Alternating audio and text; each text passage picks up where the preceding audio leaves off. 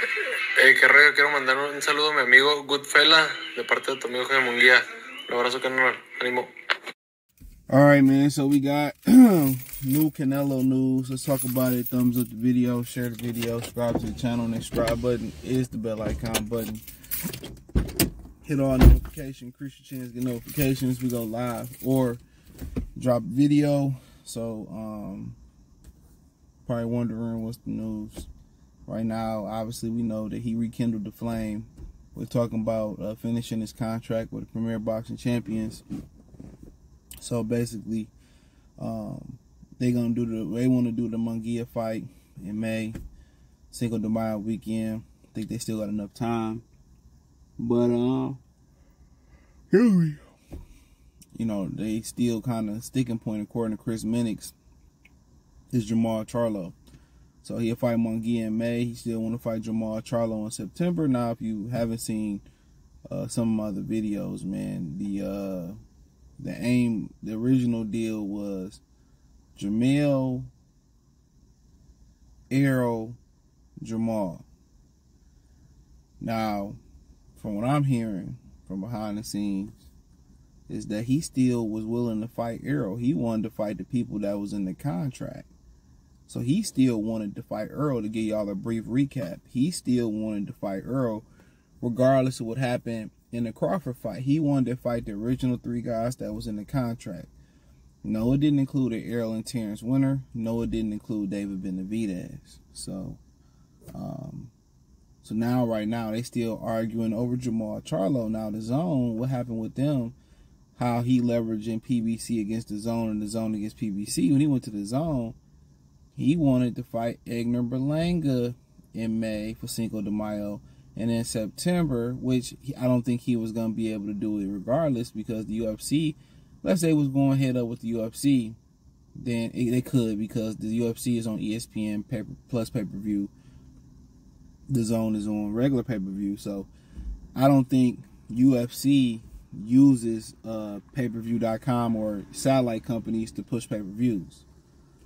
So the Zone can do that. They will use the cable companies as well. So it could have happened because they both don't use the cable companies or satellite companies to push it. So you know, they wanted to do Berlanga in May and September Munguia. Now, apparently, that's what Canelo wanted. And they like, no, we want to do Berlanga in May. I mean, we don't want Berlanga. We want Munguia in May. And I guess probably, I'm just guessing here. I'm guessing. If he was saying, I'm willing to do Munguia on his own, then it wasn't as much money as PBC had. It wasn't as much money as PBC was offering for Munguia, which is $35 million. Now, hold on. Now, if that was the case, or it might have been the case of, no, I want Berlanga. If I want to fight Munguia, I can go to PBC. So I don't really know what it was. We got to highlight somebody close to that situation. But right now, Chris Minix is reporting that the sticking point is still the Jermall Charlo fight. So I don't know what other opponent they trying to finish that 3-fight deal out with. If it's not Jermall Charlo, you know, I don't know. You know, it's not going to be David Benavidez. He has disqualified Terrence Crawford as a possible opponent. And the rumor was that Errol Spence fight was going to be at 160 something. So, and maybe that was just put out there and publicly Spence was going to go up to super middleweight. I don't know. But this is foolish. PBC need to stand pat. The Zone need to stand pat and say, look here, man. Hey, this is what we got for you. You can take it or leave it and go somewhere else. Bobby Earl ain't the pop about to pay him that much money.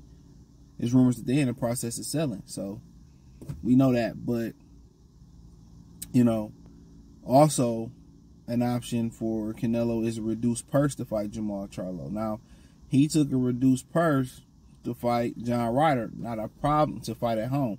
The problem with the reduced purse is this. He said that, now they said this is what they're reporting. No, box reporters are reporting this. They're saying that Canelo Alvarez had agreed to a list of opponents, Jermall, Errol, Jermall, and it already has specified purses already agreed for in the contract. So you get this amount of money for fighting Jermall, this amount of money for fighting Errol Spence, this amount of money for fighting Jermall, or whatever, however. So he already had a dollar amount, so he already spending the money in his head. This is who he's fighting. So funny that they didn't write it in the contract. If Crawford win, you can just put Crawford in there for a different purse or the same purse or a prorated purse. They didn't do that because he never had any intentions on fighting Terrence Crawford, and he never had any intentions on fighting David Benavidez. So at the end of the day, if PBC say, nah, this is what we got, take it or leave it, and the zone said, what else he gonna do? If he retired, fuck him. But he's starting to look real bad. He's starting to look real bad right now. That Berlanga was the one that nobody really could defend. And we seen in boxing, these dudes defend some of the most heinous things in boxing. We seen that. But the Berlanga thing, they couldn't defend that no more. They couldn't defend Berlanga no more. They couldn't defend that no more. So, like I said before, when boxing has spoiled you, and you can do what you want to do, he gonna get his way. And right now, they know Jermall Charlo fight is going to take a loss. They're not even sure the Munguia fight is going to turn a profit. So, like I said before, if they sucking all the money for him to fight on Prime, and that's another thing I wanted to point out too, with Dog fighting on Prime, who gonna tune into that shit? Who gonna even know how to get it? Are they gonna use the pay-per-view companies to help push the broadcast and market the fight? Are we going to go through Amazon Prime? Do you have to have a Prime membership? We don't even know how the fuck it works. Anybody know how it works? Have anybody seen an infomercial or two in the morning about Thurman and Zoo? Are we going to be able to order the pay-per-view exclusively through Prime? Are we going to be able to order the pay-per-view through cable companies as well too? Payperview.com, Xfinity, Spectrum, whatever it may be. That's the question.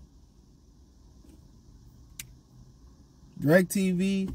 So we less than 30 days to Spence and Crawford. Zoo and Thurman.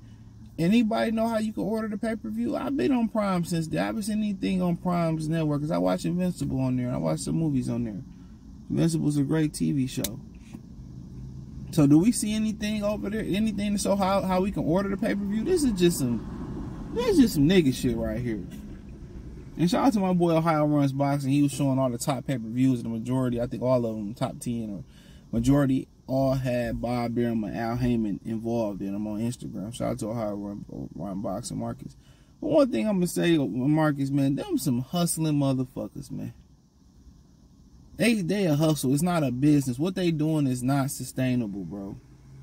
That's why Don King is sustained. And that's what Al Heyman didn't sustain. No matter if it's a Harvard degree or it's a degree in the penitentiary. What they doing is straight robbery. They business practices. It's not their hustle practices. What Al and Bob and Al and they both from Cleveland, ain't they? What Al and Don is doing, it's a hustle. It's not a business. It's not a business. Ain't nothing wrong with having a hustle, but on this level, you should have a business structure and a business plan. Like Barry Gordy had at Motown. They had a business structure. They treat it like assembly line. If they didn't get past this part, the song will go out, go back, rework it, go back, rewrite it, do the beat over, do a different song, scrap it.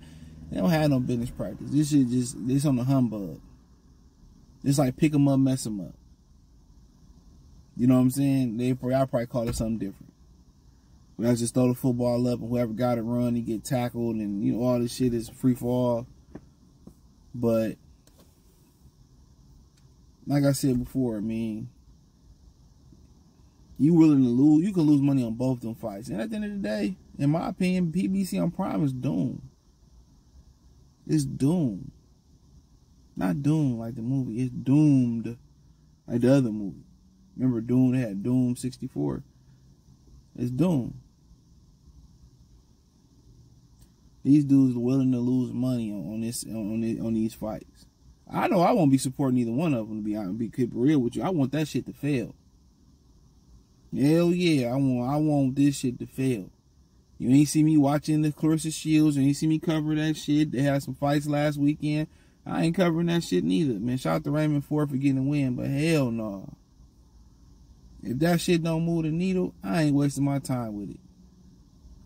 I'll cover AJ and Berlanga though this week. I mean AJ and Berlanga. AJ and Ngannou. I fuck with Ngannou and fuck AJ. I'm pulling for Ngannou though. Hope Ngannou knock AJ's jaw off his face. People, why you don't like AJ? Man, if I gotta say why I ain't like AJ, it ain't got nothing to do with Wilder per se. But, I gotta explain that. Go ahead, man. The nigga is the Russell Wilson of heavyweight boxing. Yeah, I said it. But yeah, he let Canelo do what he want to do. We know he is. I won't be supporting it. Now, a lot of y'all out here, y'all still gonna support it. I know y'all. Y'all still gonna watch it. Y'all still gonna give it a dead time. And I think the Munguia fight's a great fight, by the way. But I just can't justify sucker shit, man. Sorry. But hey, thumbs up the video, share the video, subscribe to the channel, and the subscribe button. It's the bell icon button. Hit all notifications, increase your chance, get notifications. We go live and drop video. Financially, you want to support the channel, Cash App, $, CJ Good 313, Venmo, CJ Good 313, PayPal link in the description. Hit the link tree. Find me on X, Spotify, Anchor, Cash App, Venmo, PayPal, Kick, the whole 9. Peace.